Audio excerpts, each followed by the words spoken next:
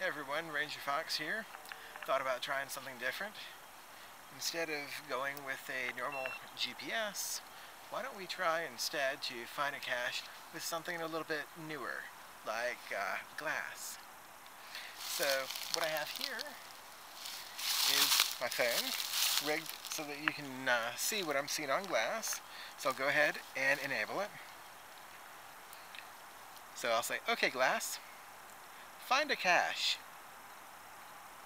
So now we'll search the geocaching API for the closest cache, which is the toy box, 164 feet away. Let's try and find the cache.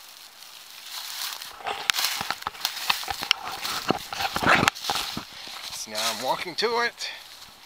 Distance is going down, and you can see that the arrow also responds to not where I'm supposed to be going and where I'm looking. It's about 100 feet away. Have this tree to get over then. It might be up on the ridge, I'm not sure yet. Over this way.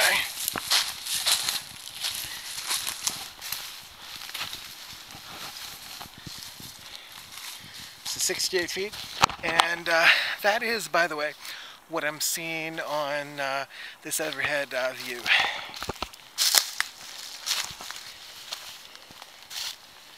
And from here, you can see I'm looking for traditional, regular, difficulty 1.5, terrain 1.5. My EPE, the error, estimated position error, is 15 feet. Good signal.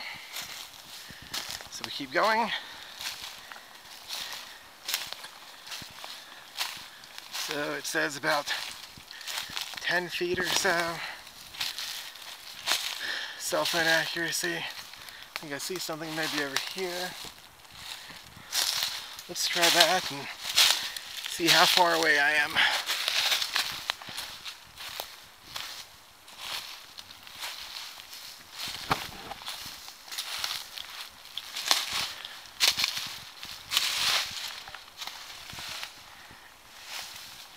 Well, foot traffic.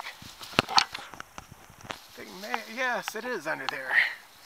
And it says I'm 17 feet away. How about that? There's the cache. So,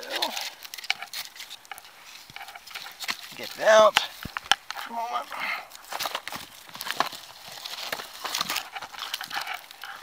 There we go. There's the cache. And there is the glass. I don't think you can really see what I'm seeing there though.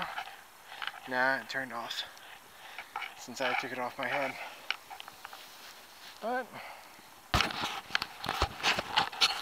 that's pretty neat. So, the toy box. The first geocache found with Google Glass. Okay Glass, find another cache.